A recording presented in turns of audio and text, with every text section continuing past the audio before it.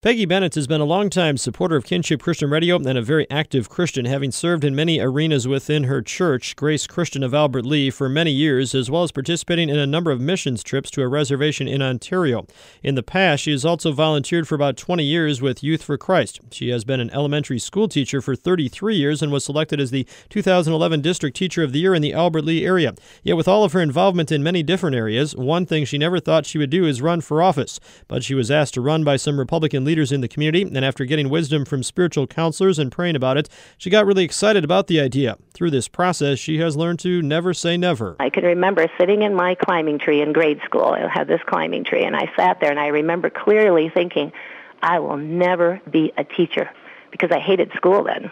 So I'm not your typical teacher. I didn't dream of that as a child.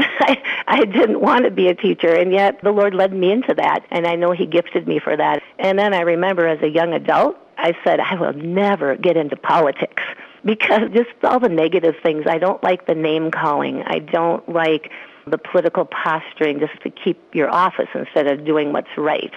So that always turned me off, and I said I would never get involved in politics. Well, now look where I am, so never say never. Peggy Bennett says it's her concern for the future of her students that drives her to run for the Minnesota District 27A House seat. She's concerned that they may not have the same America she had growing up as we continue to lose our freedoms and see America increasingly becoming more outside of God's will and the way the founders designed it to be. One of the things that I want to do is help strengthen what I call we the people. I believe our founding fathers knew that the people were the strength of this country, and the people govern through their representatives. It doesn't come down from the government, it comes up from the people.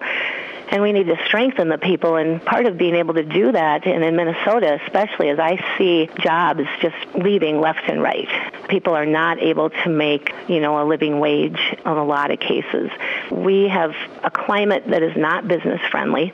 We know that the businesses are part of helping people become financially independent.